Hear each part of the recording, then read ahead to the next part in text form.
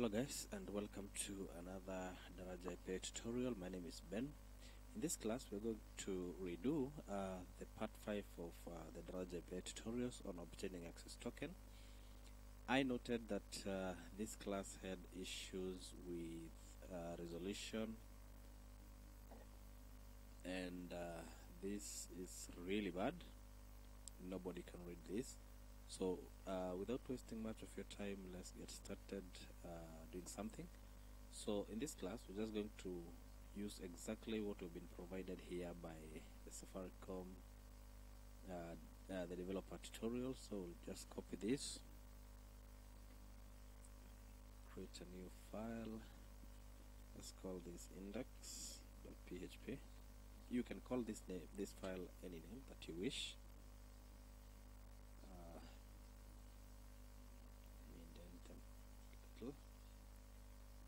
Save this. There's something else we're going to do, and this includes changing the call opt header to false, and we're also going to add one more, and this is going to be call set opt, and we pass our handle, then we will pass in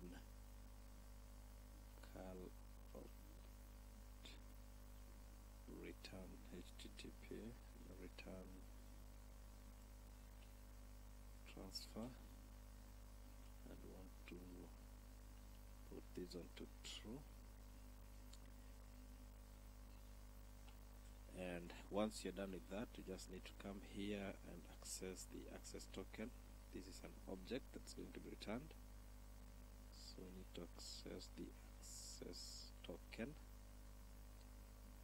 Then we need to replace our consumer key and our consumer secret. Head over to Daraja, developer portal, our apps, copy the consumer key, paste it there. Then we need also to bring in our consumer secret.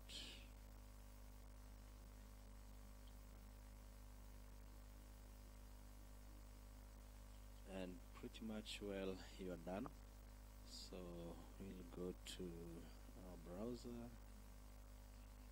and we'll run that, and here we have our access token already. Thank you for watching, and if you're new to this channel, kindly consider subscribing, and if you have liked what you have seen, kindly consider leaving your like button, clicking the like button.